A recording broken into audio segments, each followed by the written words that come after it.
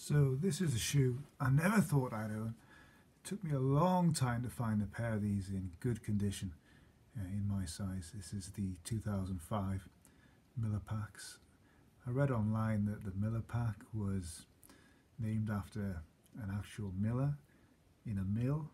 I don't know if that's true or not. They said that the brown and the green sort of were earth tones. I don't know whether I should believe that or not. I can't find any other explanation, and I don't think they were named after a specific person called Miller. Who knows? Anyway, that's the internet, I guess. So basically the shoe is brown leather, green canvas on the toe box, an off-white midsole. I guess you would call that sail these days. Plain black outsole. We have Nike Air on the back, as you would expect. Got a white collar inside, white insole with the pink, or Jetstream as Nike call it, Nike Air on the white insole inside. You can't really see that.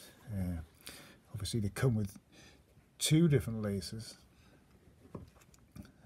I've got the olive ones in. I don't think I'd ever seen a pair with a pink in until they actually, you know, turned up inside the shoe. I'd never even seen the pink laces before. I wasn't quite sure what to make of that when they turned up, but anyway, I believe they must have come with the shoe because they pretty much match the pink on the black label here. The bubble is a very dark grey, if not black. Let's have a look at the label inside. So that's the label inside. Obviously it's stitched on, made in Thailand.